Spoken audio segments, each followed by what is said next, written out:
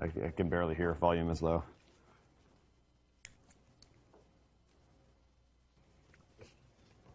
All right. Let's go ahead and get started here. So, oh, where's the screens there? Let's see. Left, right.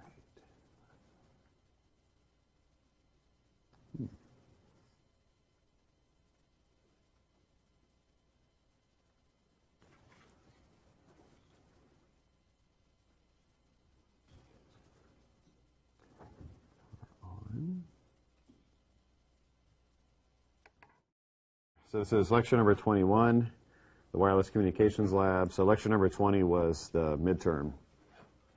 So today we are going to transition from large scale into small scale fading.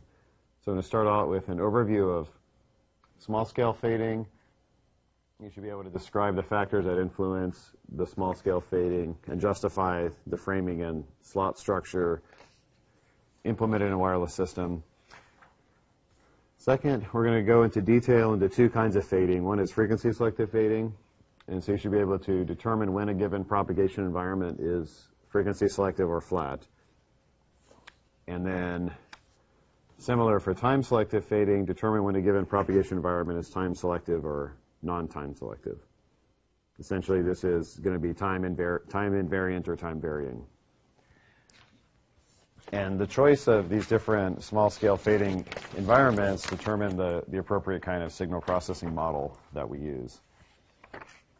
Okay, so first of all, let's start off here with a couple announcements here. One, I apologize, but midterm number 2 is not graded. Is actually not in my hands yet, but I should have it at least today, and then I can start grading it. So it'll be graded possibly by Wednesday, or maybe by Wednesday, and I'll hand it back after class on Wednesday, later in the week. So that's midterm number 2 status. The second thing is for the graduate students, the project proposals are graded, but they're not entered in Blackboard. So I will have them, though, in my office. I think I have them in my office. And then if you want to come by today and pick it up, that's fine, as long as I make sure to enter your grade in. So that's a couple announcements here. Now, before we get into small-scale fading, I want to review real quick this concept of large-scale fading, and then also clarify something that I got confused about in the lecture that was recorded.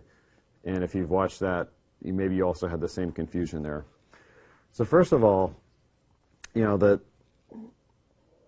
starting point here is this figure that plots received signal strength as a function of distance here. And if we make this measurement in any kind of wireless system, we'll see that there's a tremendous amount of variation as a function of distance.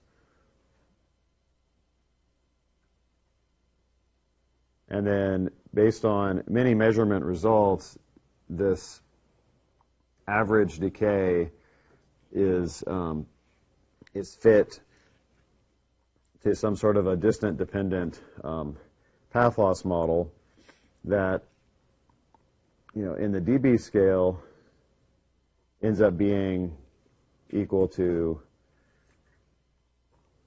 10 log 10 of the distance plus some other constants here, things like transmit power, reference distance, and so on here. And in the lecture number 19, we talked about this distance-dependent path loss called a log distance model. We also talked about characterizing some of these variations here using a log normally distributed random variable, which is normally distributed in the log scale. And so we propose that a reasonable model for received power is something like this here. Transmit power, this is all in dB, minus path loss, where that path loss is equal to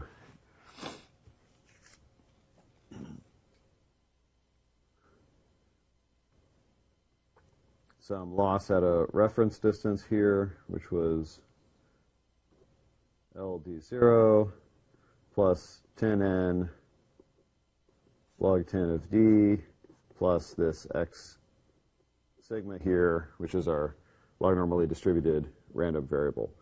Now, the place I was getting confused about in the lecture on the number 19 was this quantity here. And so I forgot to define this quantity precisely here. This L of D0 is the reference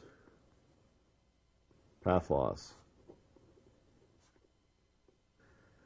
So you can think about that LD0 is equal to, we're just looking at this equation here, is equal to PT minus the received power at reference distance D naught. And so if you don't have any information, this again all in dB, if you don't have any information, you would compute this using the first free space equation. Now, why I wanted to point this out is that if you keep this in mind here, when you go through and plug this in back over here, you end up with something that looks like PR of D is equal to PR of D naught, and then substituting in for that, minus 10n log 10 of D minus this x of sigma here. So when you go through and substitute in, then what you see is that the path loss at distance D is equal to the path loss at distance D naught minus this distance dependent term minus or plus, sign doesn't matter here, this shadow fading component here. So that's the thing that I don't think I made clear in lecture number 19. So is there any question on this here?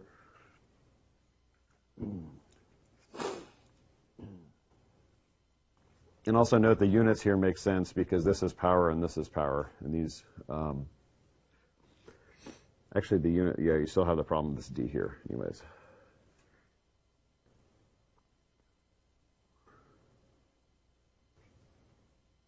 Okay, so this is just the main thing to remember here. This is first free space equation.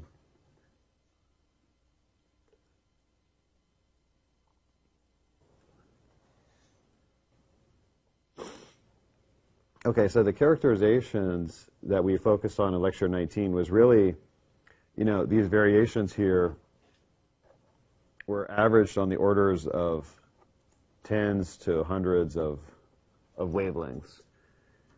And now what we're going to do is we're going to focus on what's called the small scale characterization, which is the variation of the signal over on the distances on the order of a wavelength. So over a very, very small distance.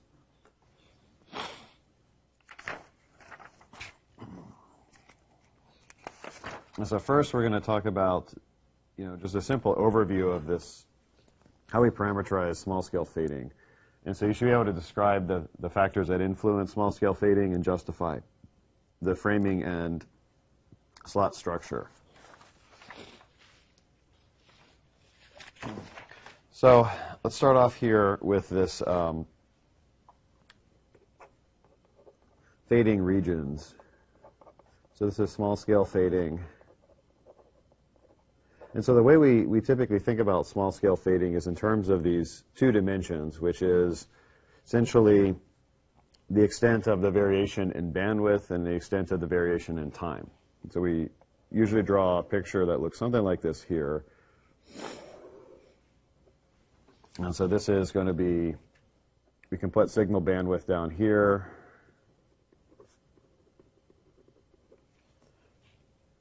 And then let's say we can put something like, well, this should be symbol period or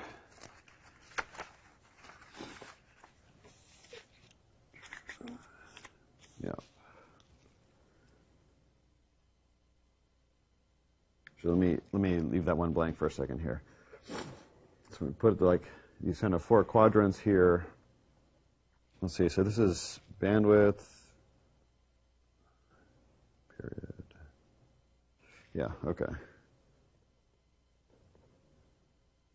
So this is, sorry, symbol period here.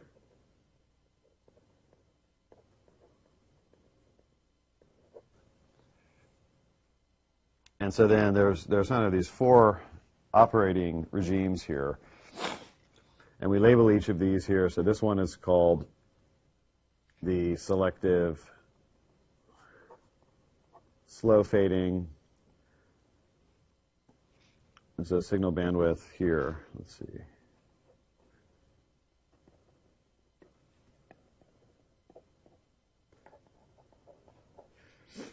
And this is selective fast. This is flat and fast. And then this is flat and slow here. And so the parameters of the channel determine where this particular line is drawn here.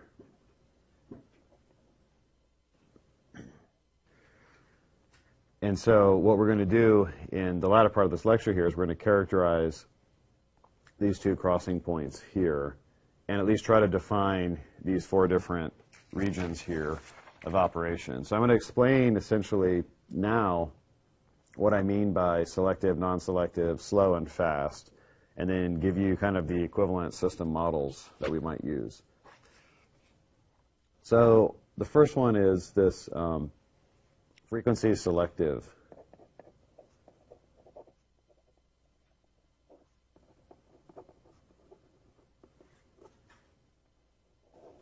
So frequency selective here, this is the option. This is selective, this is not selective, selective, not selective here. So frequency selective fading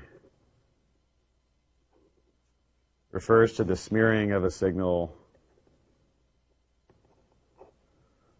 due to multipath delays. So due to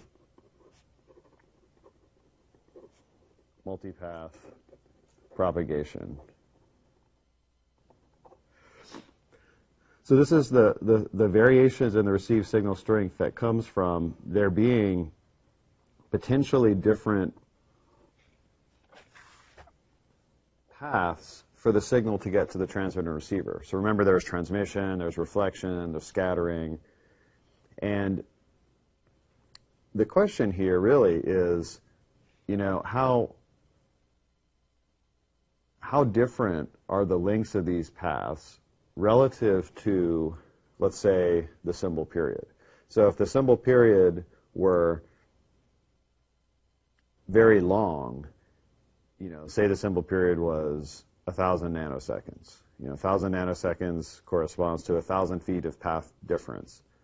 Then if these path length differences were a few hundred feet, the different arriving parts of the signal will be roughly overlapping on the same symbol. So there wouldn't be that much smearing.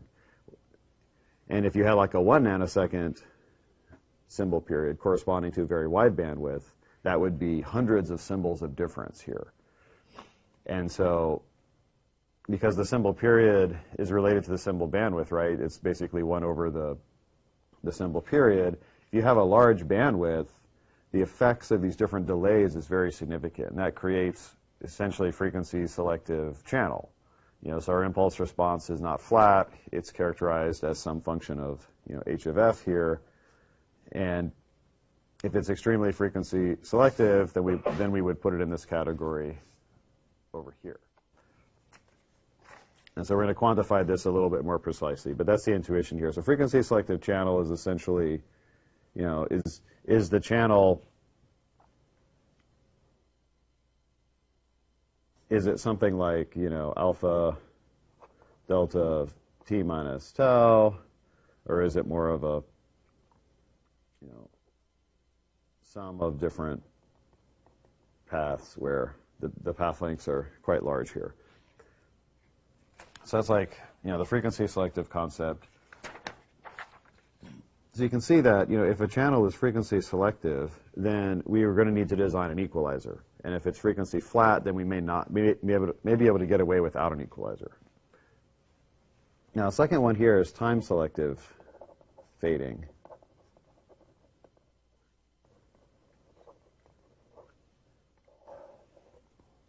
So what this is this is the variation of the signal over time.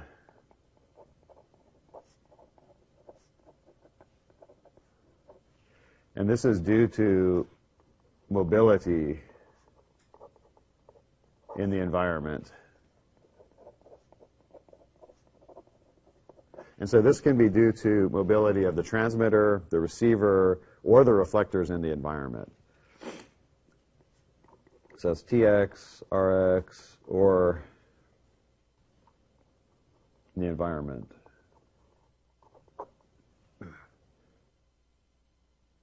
And so what's happening here is with time-selective fading, the propagation channel is varying over time. And the more quickly it varies, the more often we have to estimate it again if we want to equalize it. So this, and then the extent of that variation determines, whether we consider a channel to be fading fast or to be fading slow. So what we're going to do is we're going to quantify as a function of the channel parameters when something is fast and when something is slow. Now, from a signal processing perspective, you can imagine that there's associated with each of these different quadrants is a different system model. So the importance of determining what kind of fading we have is going to determine essentially the kinds of signal processing algorithms that you would use at the receiver here. If you're expecting frequency selective fading, your receiver needs to behave differently than if it's expecting frequency flat fading. So the equivalent system models here, and this is of course assuming synchronization has been accomplished here. So flat and slow is going to be something like, y of n is equal to h s of n plus noise. So this is like the kind of model that we started out with here. And note that, we have the channel is just captured by this gain and phase shift, and it affects many symbols. So it's flat and slow here. Now, let's keep going here. And the next one, which we've also dealt with extensively in class, would be like frequency selective and slow. And in that case, the channel has some sort of an impulse response with more than one tap. It smears our transmitted symbols. And of course, we have noise there here. So frequency selective and slow, we get the smearing here. So frequency selective, so it has, a non-flat frequency response. This one has a flat frequency response here. Frequency selective, we need equalization. Flat, we just need to invert that H there. So these are the two systems that we've dealt with the most. And these are the most popular ones in wireless. But the other two quadrants also give other representations here. The flat fast fading model gives something like this here. Y of n is equal to h of n, s of n plus v of n. And the fast comes in because the channel is no longer time invariant. It's also varying potentially with every symbol. We have to be careful here because this model is assuming that the channel changes quickly but not too fast. Because if it changes too fast, when we do things like integrate at the receiver to do the match filter, we're going to get something that's more complicated than this. So this is like fast fading, but it's not super fast. With super fast, you can just imagine we're going to get something that's much more complicated here, and that'll look more like the last category. So this model here, the flat and fast model, is used. Is not that common. You see it sometimes in some very narrow band HF kind of signals. But it's not that common. And the reason is that it's actually very hard to communicate here, because even though we don't have to do equalization, if we want to do coherent modulation and detection, we have to be estimating this channel and somehow removing its effects. And that can be tricky. So then usually the solution here is you end up using some kind of a differential kind of a modulation here, so you don't have to estimate the channel. So it's very low rate. So then the sacrifice here is the signal processing is not that hard, but your performance is not very good.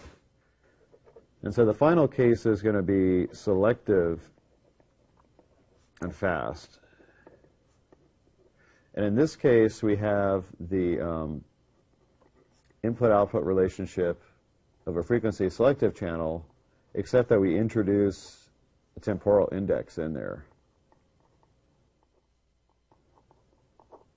So you see that we've got both time dependence and lag dependence here. So this is called a linear time varying system, as opposed to a linear time invariant system. And this last one here, this is actually very hard to deal with.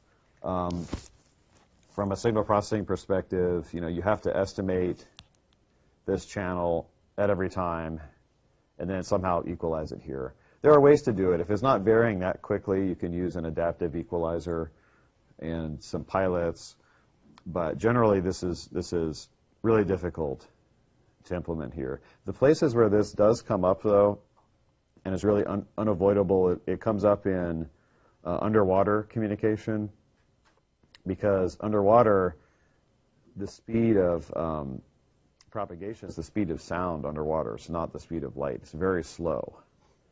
And so things, it takes a long time, depending on the distance between transmitter and receiver, for your signal to get there. And so, your transmitter receiver can move. Also, the water itself, there's turbulence, there's different thermal variations, so it creates distortion on the signal. So this is a typical model, if you do underwater work, that you have to deal with here. This also happens in HF for wider bandwidth signals, and that's because in HF, high frequency, you're typically bouncing your signal off of the ionosphere. The ionosphere consists of this mass of particles that's moving around, and so that reflection off of the ionosphere also is varying over time. And depending on the bandwidth of your signal, you'll end up here. So these are the different signal models. Now, the question now is coming back to here, at what point is it selective or flat or slow and fast? And I have here a signal bandwidth, and I have here a symbol period. But the signal bandwidth is really just 1 over the symbol period. So, these things are all connected here. So you could, depending on your signal bandwidth, you could push yourself into one of these different operating regions as well, and then that also affects the symbol period. Now, this is not exactly symbol period here, because we'll see that we often want the channel to be constant over many symbols to be kind of block fading like we use in the lab. So this will actually be like 100 symbols or something. So now let's figure out how to quantify these quantities here. I guess before that, any question just about frequency or time selective here?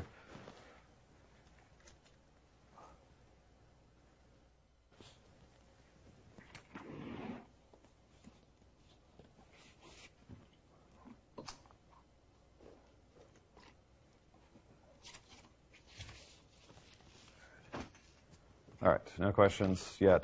Okay. All right, so let's focus on now, let's see, frequency selective fading. So with frequency selective fading, we want to determine if it's the channel we can assume it's flat or selective. So that's the objective here.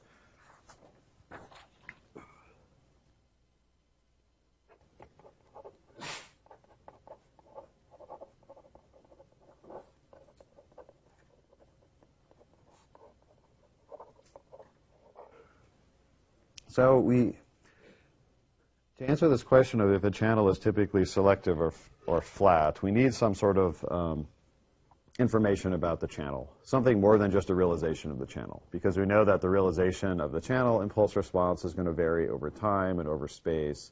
And so we need some sort of an aggregate characterization of that impulse response, not just the one on my desk, but if we were going to design a system to work well in this room, we would want to measure the impulse response at many different places in the room.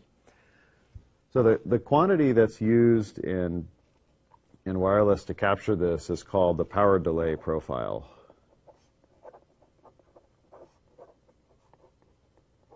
So power delay profile is something like this here. It's a function of the lag, and it's typically written like the expectation of this time-varying impulse response where the expectation is taken over time here.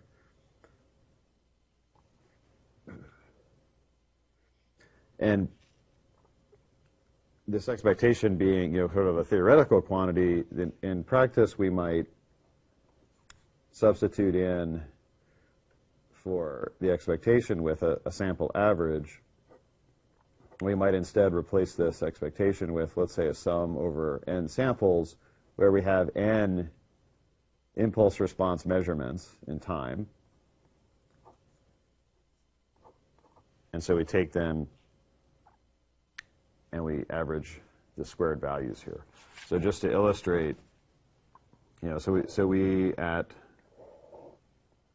could imagine here at some point in time, and this time could also be position, but essentially you can think about these as being, we make measurements at different places at different points in time as well. And so you might have one realization of the impulse response that looks like this.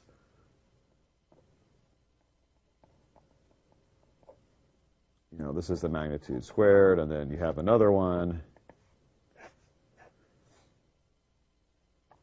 Looks like that.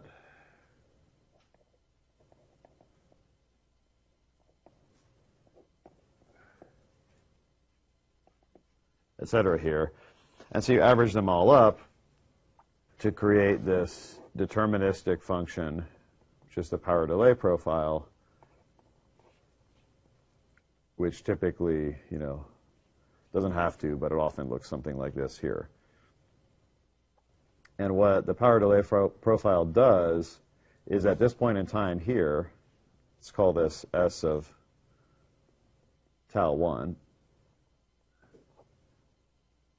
This gives you effectively the average power contributed by multipaths that are tau 1 seconds away from that first arriving path here. So this is something like this here. So this expectation of h of t comma tau 1.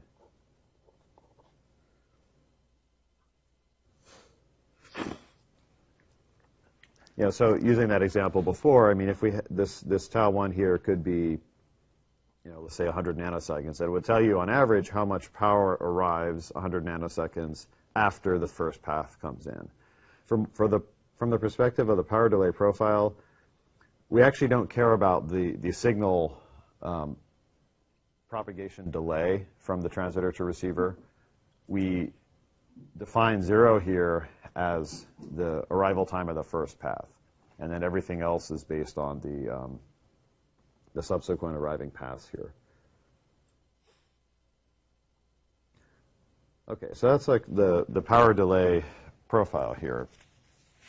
And so this here, we're treating our collection of impulse responses over time as some kind of a random quantity, and then we're taking an expectation and instead and ending up with this, which is a deterministic quantity here. So this is a fixed function. It's not a varying function at this point here. Now, as far as obtaining the power delay profile, well, first of all, you can do measurements yourself, or more likely, you can resort to looking up references in publications or in textbooks that will actually give you like either a plot of the power delay profile or a tabulation of the key values there. So that quantity itself is measured and reported in various publications.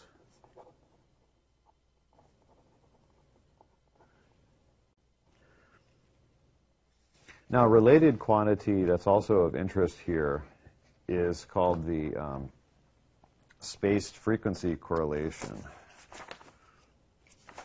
I know it sounds like I'm making this name up here, but that's generally what it's known by.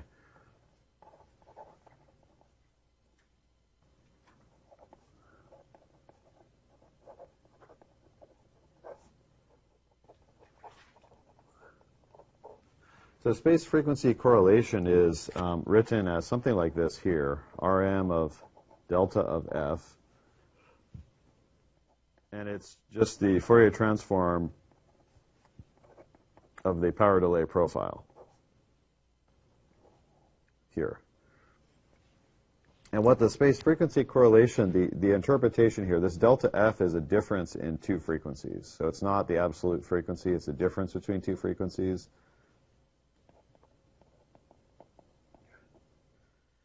And what this does is, this gives us the correlation in the power between the channel impulse response at two different frequencies, assuming that you're looking at a very small temporal window where you can take like the Fourier transform. So this is something like correlation between the channel at two different frequencies.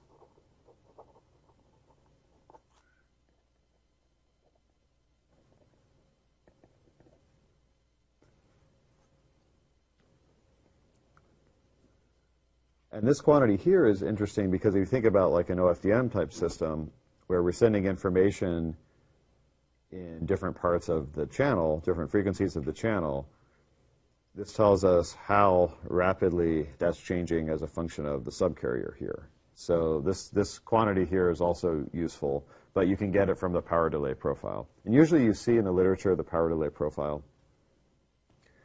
So these are the quantities here. Now, we normally don't work with the functions themselves directly because, you know, that's a lot of information contained in there. So what we look at instead are different numbers that are computed from the power delay profile. So the first one is the, and this is the most important one for us, is the root mean square delay spread. And that's given by sigma tau. It's going to be in units of seconds. And it's the square root of, I'll explain what these are. This is the second moment minus the mean excess delay squared. And so these quantities here, this the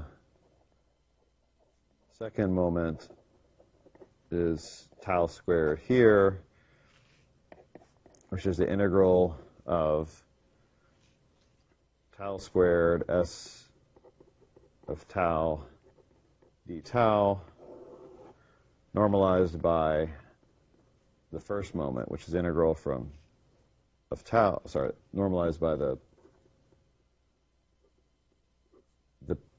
energy contained in the power delay profile here. And then likewise, this other quantities, the first moment, this tau bar, which is integral from 0 to infinity of tau, Sm of tau, d tau, divided by the integral from 0 to infinity, Sm of tau, d tau here.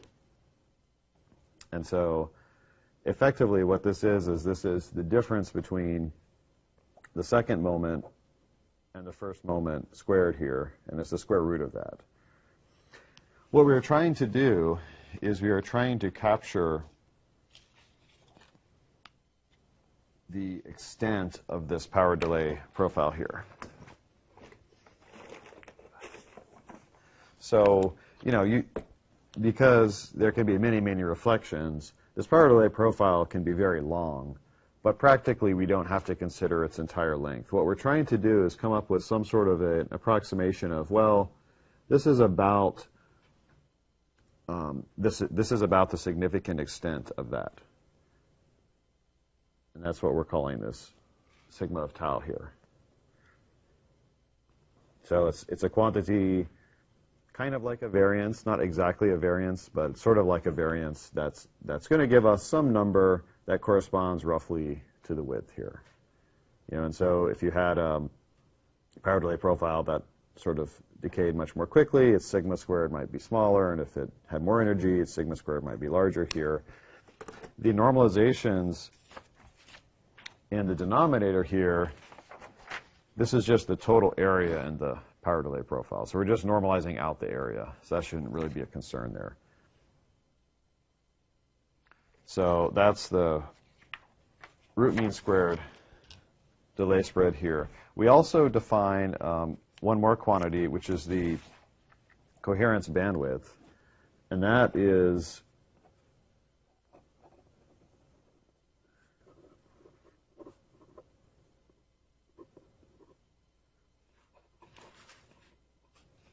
typically defined as the inverse of the RMS delay spread. The rule of thumb is usually like 5 times the RMS delay spread, but it varies here. So typically, what we will want to compute from the power delay profile, or what we'll look up in a paper, or what you'll be given, is the root mean squared delay spread or the coherence bandwidth. Now, finally, we need to do something with these metrics to determine if the channel is frequency selective or not. I mean, that at the end of the day is what this whole exercise here is about. So we say that a channel is frequency flat if the symbol time, shown right here, symbol time is much greater than the RMS delay spread, or equivalently, the bandwidth of the signal is much less than the coherence bandwidth.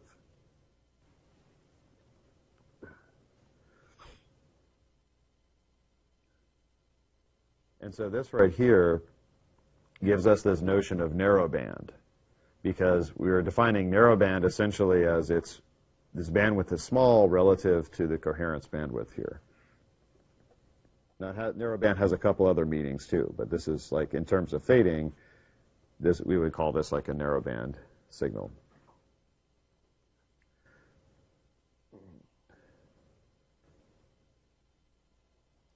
So the main punchline here is that we can use the RMS delay spread to help us define this boundary here. So we can put, like, you know, sigma tau here. And then, actually, since I have signal bandwidth here, I could equivalently put, actually I'll just put coherence bandwidth here, B of C, because I have bandwidth down here. And so large bandwidths, you end up over here, and small bandwidths, you end up over here. Now, I had this like much less than sign. So, you know, that's subject to, you know, your own interpretation here. Let's see. Oh, here it is, here, yeah. All right, so practically here, if the coherence bandwidth's like a megahertz and your signal bandwidth is 500 kilohertz, that's probably too close together. But if it's like 10 kilohertz, then that's probably sufficiently less. So this is, you know, this is a bit fuzzy here, but that's just the way this is defined here. Okay, so any questions on this here?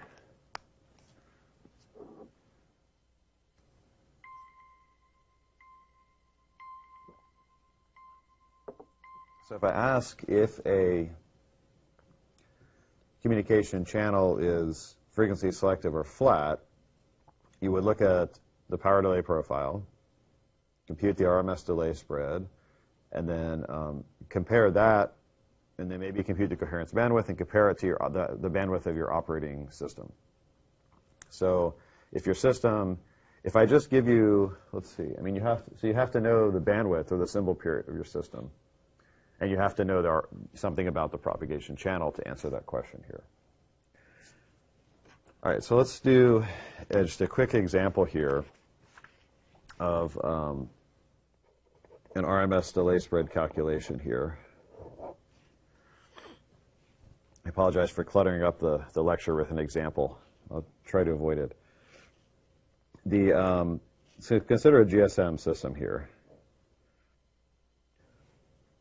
So a GSM system, if you remember the discussion we had about the structure of the training. The training was 16 plus 5 wrapped around. The plus 5 was because it's designed to deal with up to 5 symbols of multipath delay. Now, at least one of those symbols is actually caused by the partial response effect there. So it's actually about 4 symbols worth of delay here. And so since the symbol period is about 3.7 microseconds, GSM, it turns out, is actually designed for about an RMS delay spread of about 16 microseconds here.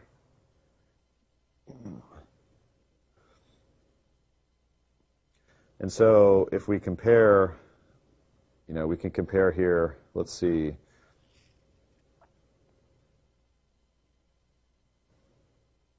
the symbol period here. First of all, let's look at the symbol period here.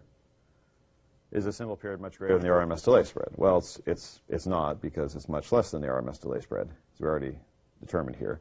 And then, if you divide the RMS delay spread by the symbol period, you get roughly 4 here, which tells you roughly the number of channel taps. Usually you have to add a few more here. And so, GSM is designed for actually 5 taps total.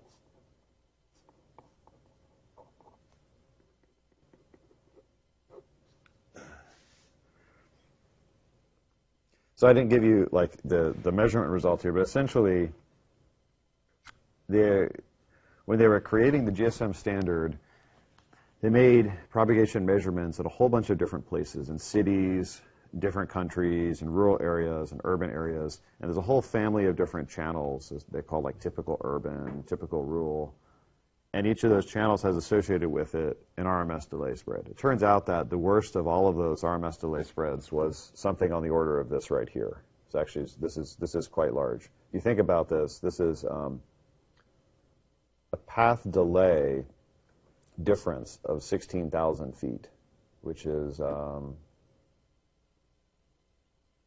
little more than 3-mile difference just in the propagation delay, which is, it's a pretty big multipath. That means that you've got perhaps a direct signal and a reasonably strong reflected signal that's coming in from quite far away. I'm trying to remember the discussion here of this.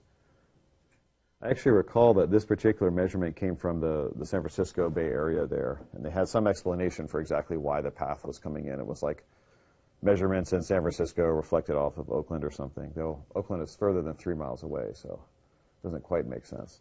But you can actually get these strong multipaths. The biggest contributors, these big water towers.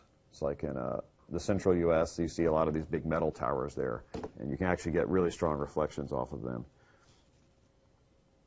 So, all right, so that's an idea here. Now, you could also go, the other direction here, so we could look at 1 over 5 times this. This would be, roughly 1 over 90 microseconds. All right, I can't do that calculation in my head here, but we could also compare the coherence bandwidth, too, with the 200 kilohertz of GSM's bandwidth. Okay, so that's kind of the checking here. Now, I want to summarize just the how we can estimate this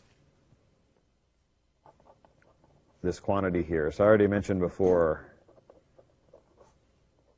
that. So we can measure this SM of tau here by essentially estimating and averaging channel realizations.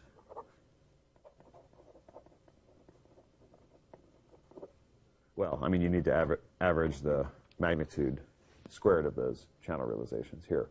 So, I mean, practically, if you needed to compute this in the lab, you'd make a bunch of measurements, store them, square their values, and average them up. I mean, that's essentially it here. So you can measure it. Now, if you were going to do this measurement, though, you would ideally, let's see, I mean, ideally you'd have like a very wide bandwidth, but then if you have a wide bandwidth, you're going to resolve more multipasses. It looks more selective. So you have to do this, in the bandwidth that you're going to be operating in. But, so I already mentioned that one. The other one I wanted to mention is the way to measure this space-frequency correlation. It turns out that you can measure this quantity here by sending a sinusoid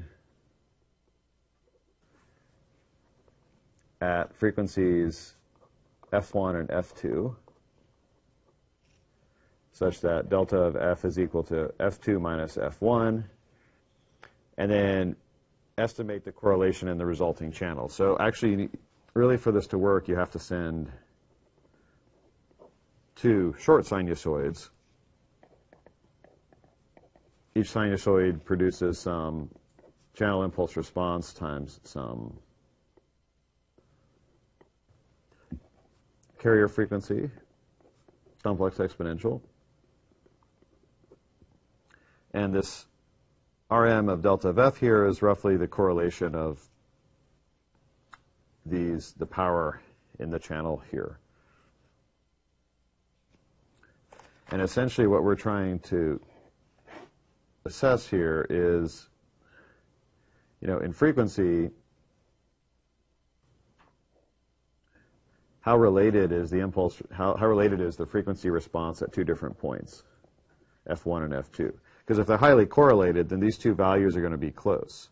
And if they're not highly correlated, then these values are typically going to be further away. And so we're looking at, families of realizations of the frequency response, right? So this will be like, so this might be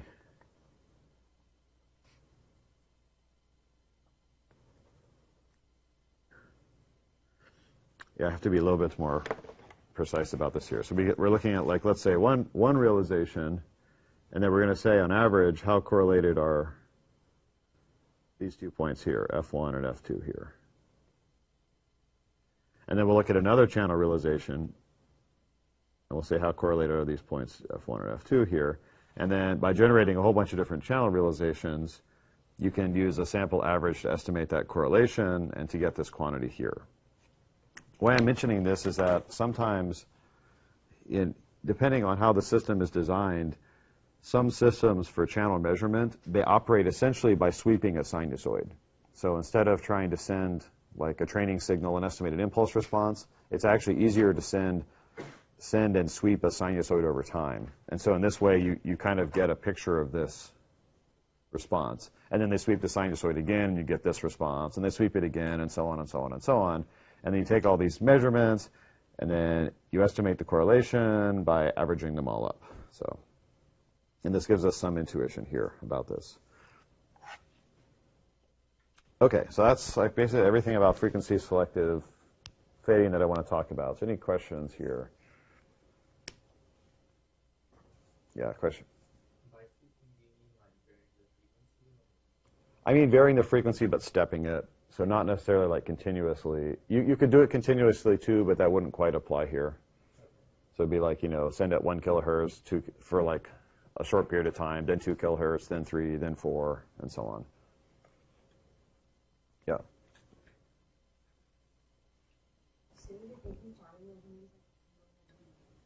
Okay.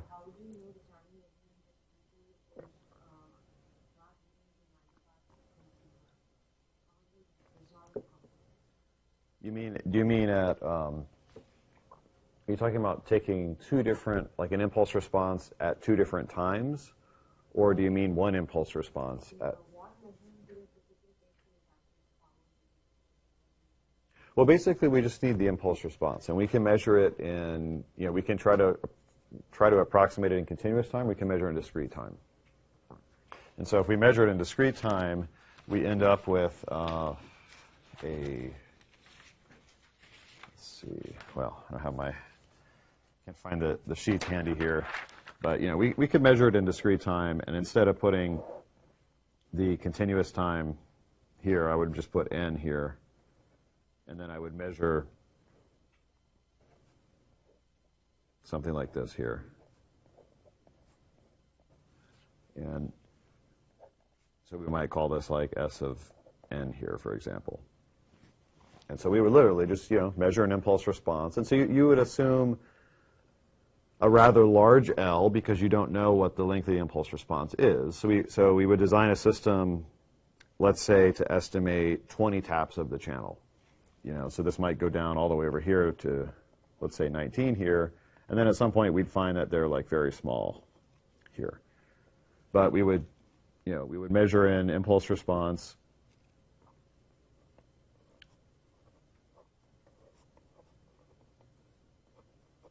So we measure an impulse response here. Then we'd send another training signal. We'd measure another impulse response, and so on. And that would give us a whole bunch of powers that we can average. So we would take this tap here, we'd square it. We'd take this tap and square it, and then the average of those squared values, that would give us this point here. And the second tap would give us this point, and so on here. And we would just compute discrete versions of all of this here.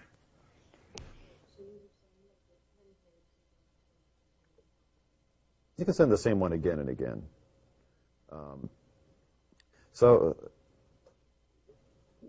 One source of confusion here is that I have to assume that there's not a lot of time selective fading in the channel to measure the frequency selective fading. So there's a little bit of sophisticated stochastic processes detail that we have swept under the rug here, and that would be probably covered in like one of the other wireless classes here. But we have to use this concept called Whiteson stationary uncorrelated scattering that gives kind of a theory for modeling in a probabilistic way the time selectivity and the frequency selectivity. So I'm trying to avoid going into that because it's very technical. But in a sense, we're going to pretend that the system is not varying much in time. And we can do that if we send like really short bursts, it won't. The effects of time selective fading won't be there. So we send a whole bunch of training sequences again and again and again. We collect the channel impulse responses, and then we average them. So,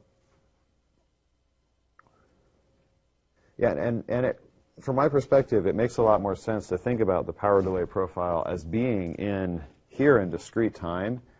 It's just that the convention in the propagation literature is to use this continuous time quantity. I mean, they'll estimate this, and then they'll fit a curve and plot it with seconds instead of samples. So that's just the convention there. Though this, from a signal processing perspective, makes a lot more sense to me. So other questions about frequency selective fading here. So again, I mean, to determine if the channel is selective, you have to know its parameters and the signal you're sending into it. I mean, if you don't know both of those, then you can't say if it's selective or flat. I mean, because you have to know the bandwidth here. So we could make, another way to think about this here is that you could make a channel measurement over very wide bandwidth, let's say 500 megahertz. And then based on that measurement, we could decide whether we want to use all 500 megahertz, or maybe we want to divide it into 20 megahertz pieces or 5 megahertz pieces. And so there, we would measure at a much higher resolution than we perhaps intend to use. So that's also done typically in propagation, is you measure over a larger bandwidth than you're using.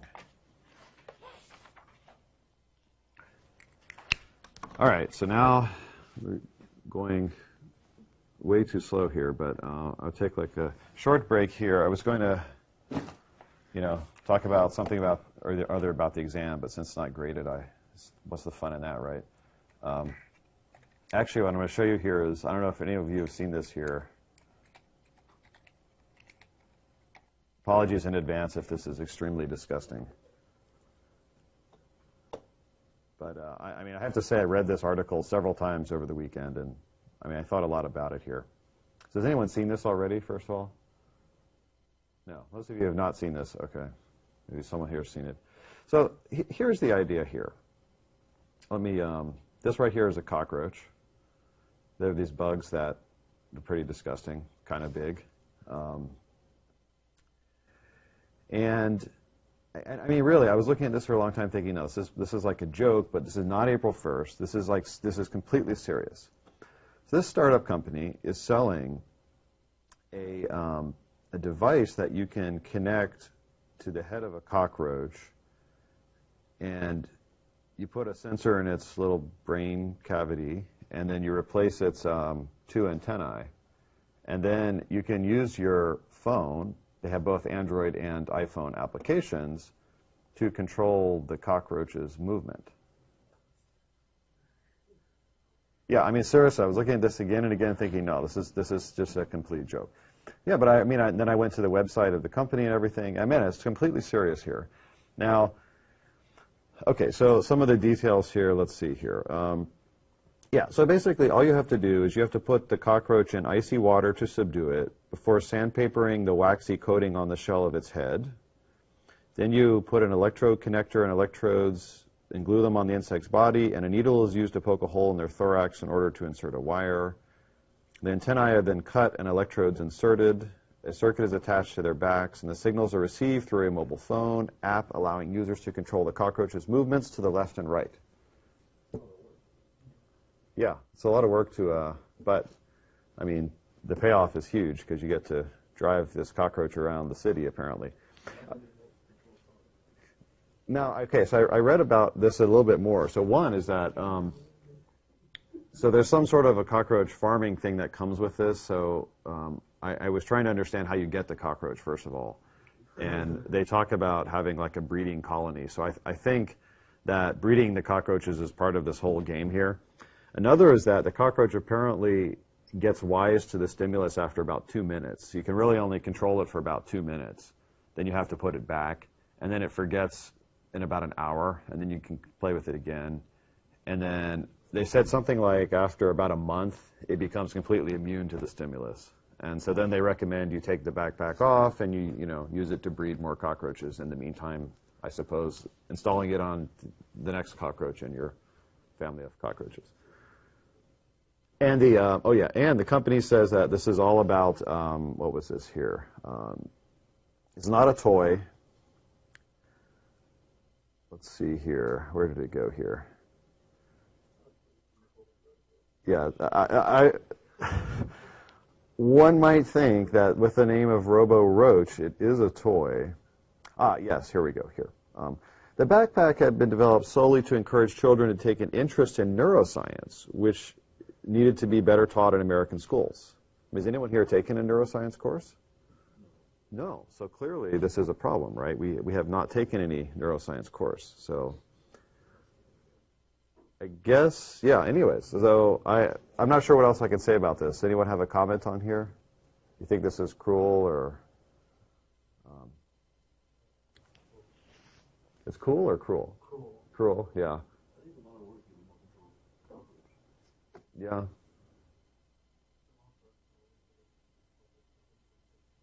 Yeah, 2 minutes. But then you get to control it again an hour later for 2 minutes.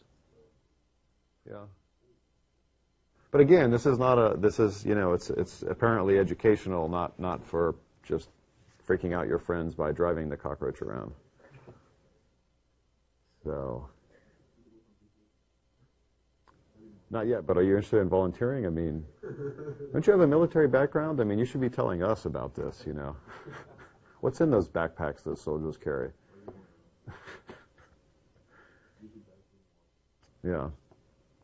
Yeah, so I mean, they mentioned that there's research, in a sundry neuropathic disorders that this is apparently helping or something. So I guess the idea is that they would like to do this in humans, but more for the purpose of helping people who have lost some use of their body to help them get some use back somehow. So, and I guess there's something to be learned here from a signal processing perspective on how the signals actually get generated and processed to the cockroach. There's apparently some details in there about like the pulse duration and stuff, so you can actually play with that also, which might be pretty cool. We could do this in LabVIEW, and we could design different impulse responses and filters and pulse shapes. So, I mean, it does sound, there is some interesting, wireless stuff here. Now the actual signal processing. The comm stuff is, I think, actually that's another question I have too, is how are they controlling it here?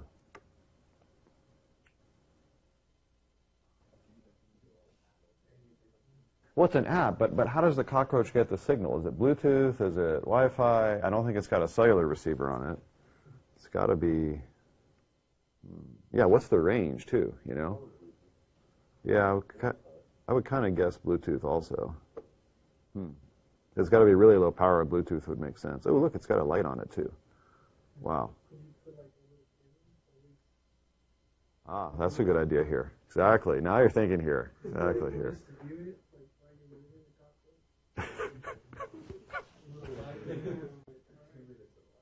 Yeah, yeah. Yeah, that, well, yeah. Yep. There was another article that mentioned using these roaches when there's like a natural disaster, like underground. Yeah. Places where people can't go, but maybe a roach like this can squeeze them. Yeah. Well, but if you put the camera on it, then maybe you can just watch where it's going without the controlling it. Yeah. Yeah, I mean, yeah, it's an interesting thought here. I don't know. I have sort of mixed feelings about this. I really find roaches completely disgusting. So the thought of handling it and putting this on is kind of repulsive to me.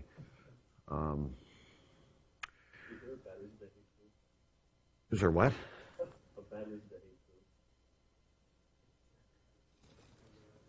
Oh, I see. Oh, nice. Yes, hate poo. There's good reason why. Yeah. Okay. Well, we can discuss that one next time. All right. Anyways, that's what I found here today. In all seriousness, I did think about this for a long time because the whole idea was repulsing me for quite a while.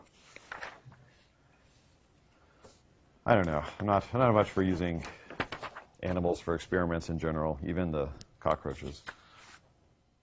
So I'm happy to smush them at my house. Okay.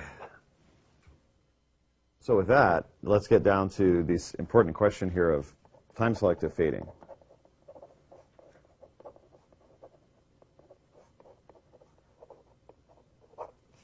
And this is important because you can imagine you're designing a wireless communication link to, for example, operate a cockroach.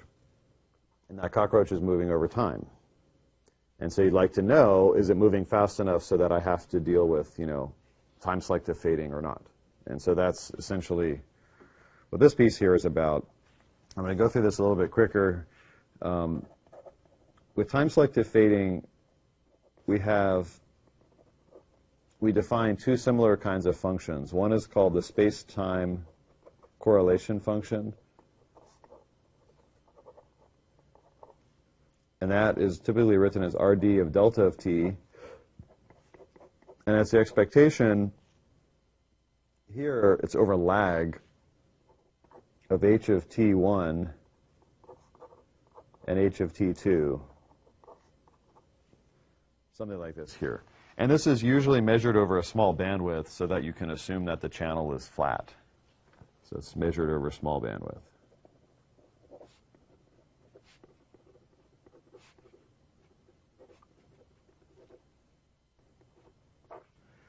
And the Fourier transform of this quantity here is called the Doppler power spectrum. And so I might write that as SD of F here as the Fourier transform of the spaced autocorrelation function here. Now keep in mind, for frequency selectivity, the power delay profile is defined in time. And we went in the frequency domain, we got the space correlation function. So here, we start in time with the space correlation function, and we get Doppler power spectrum and frequency. So there's sort of a duality here at work. So this Doppler power spectrum, so this is actually typically what we use to talk about the mobility of the channel, is the Doppler power spectrum here.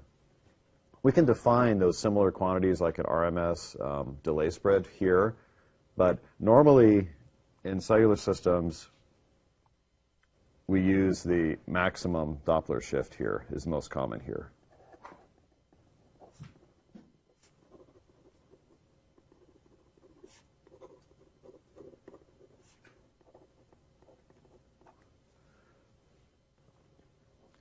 Instead of, you know, of RMS Doppler spread.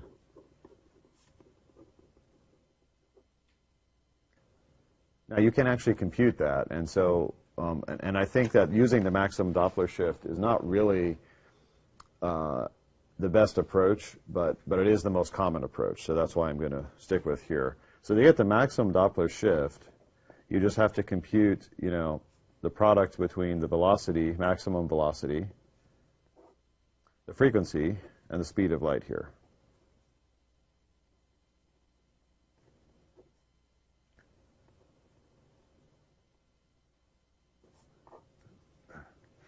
Right, so for cockroaches, this would be how fast can a cockroach run a second? They seem to be pretty quick. Maybe 10 centimeters a second? No. 1 centimeter? No. It's got to be faster than 1. But yeah, you would plug that in, multiply by the carrier frequency you want to use. If it's Bluetooth 2.4 gigahertz divided by speed of light, we would get the Doppler shift for the cockroach channel. Now, okay, so this is typically what we use here when we're talking about time selective fading is actually we just compute this maximum Doppler shift.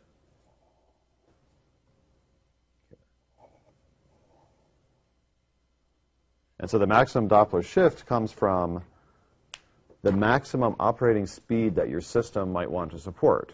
So indoor wireless LAN, not designed to operate with very high Doppler. Outdoor cellular system, designed to operate with very high Doppler, you know, including up the operation of high-speed trains even. So those two systems are very different.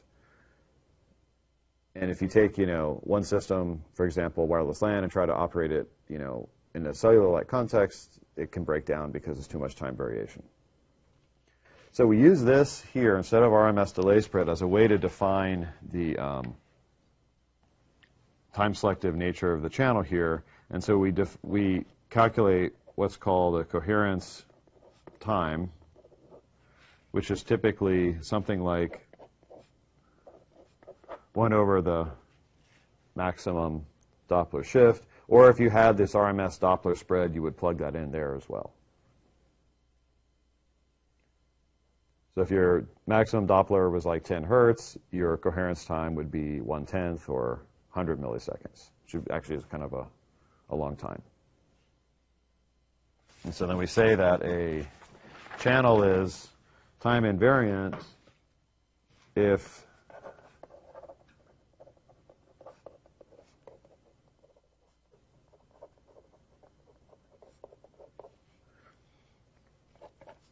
this symbol period is much less than the coherence time, or equivalently, the bandwidth is much greater than this Doppler shift here.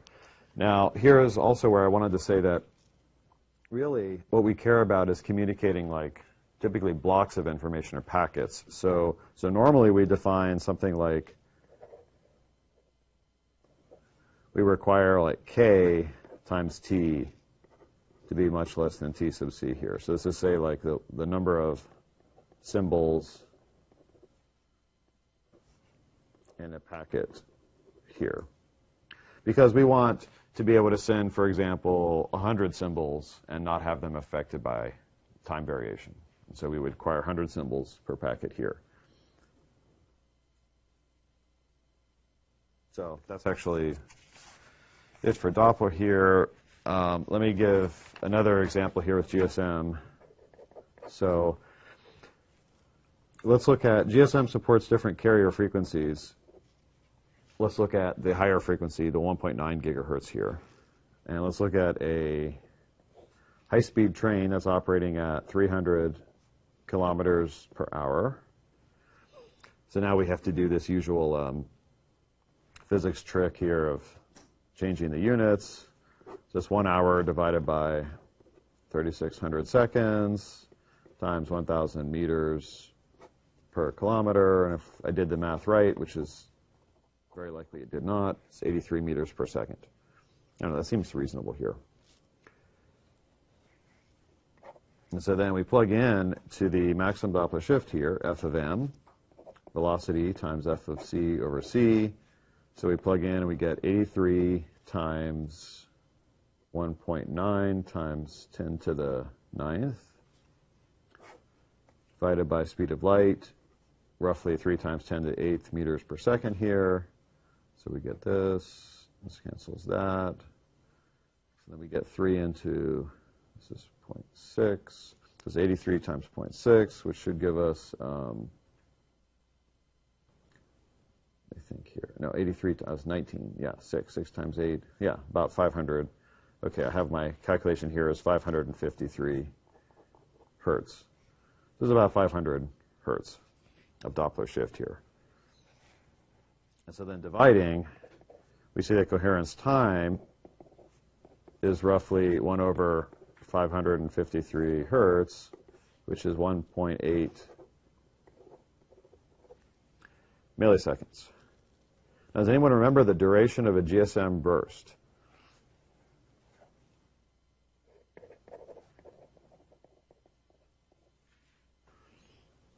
GSM burst, so the symbol period was 4.7 microseconds, 150, about 150 symbols.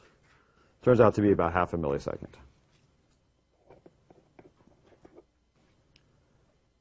And so we can see here, if we compare, that the GSM burst is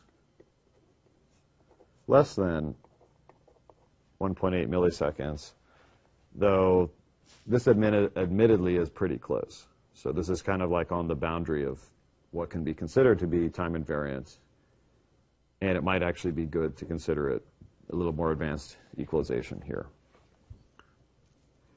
So we could probably argue that it's, you know, time invariant is okay here.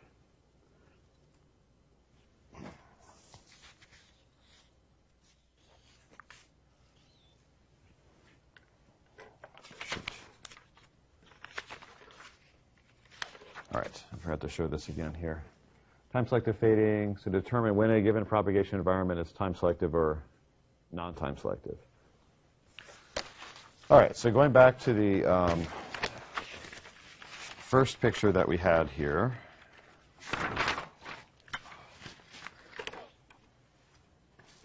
So here, we put like coherence time over here. We put coherence bandwidth here. And so the coherence time gets larger if we're going to operate in a lower mobility environment, gets smaller if we're operating in a high mobility environment, and then the coherence bandwidth gets larger if we're operating in an environment with very small path delays relative to the symbol period, and very large path delays relative to the symbol period here. So these are like two different quantities. So signal bandwidth, we're saying, assuming like the frequency that the channel is constant in time, what is the average difference in time between all those paths? Here is kind of like assuming it's constant in frequency, how rapidly does it vary over time? So these are kind of the two quantities that we use to determine which in which region we're operating. And from the perspective of the wireless lab, you know, basically this is just going to tell us what is the right signal processing model, and thus which algorithms to use here. So most systems are designed so that you can use one of these two here, right? And so how you design that, you can't really pick the maximum Doppler. I mean, you could. If you want a cellular system, I suppose you could tell people, well, it doesn't work when you're driving, but that might not be very satisfying here. So then you have to play with the other system parameters here, in particular the, you know, like here would be the length of your burst here. So think about 802.11, you can have, you know, an Ethernet frame of 1,500 bytes converted into like the BPSK rate 1/2, you're going to end up with a rather large packet, like it's going to be, I can't even do the math here now, but something extremely long, and so that wouldn't work well. So if you make the maximum packet length shorter, then eventually you could get to the point where you could push yourself to operate over here into the slow. So that would be, and then over here, you can operate in flat case by making your channel very narrow band. Well, what happens if you make it narrow band? What happens to the symbol period? Symbol period gets longer, so you're shifting kind of back over here. So here, usually we kind of play with this here on the to help us roughly determine the bandwidth, and then over here we typically play with the length of the packet to make it slow fading here, at least over the length of that packet, which is what's important. All right, so that's essentially it here. So to summarize here, we had, where did my other sheets go?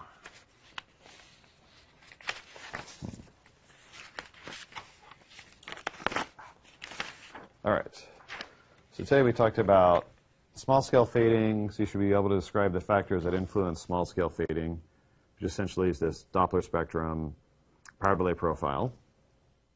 And you can see that you can use those parameters to compute metrics of performance, RMS delay spread, maximum Doppler, that you can use to justify the particular selection of a bandwidth and a number of symbols per packet here. So you should be able to compute the RMS delay spread, use it to determine if it's frequency selective or flat, and compute the time selective fading, determine if it's time selective or time invariant. And I guess that's it here. Any final questions? No, all right.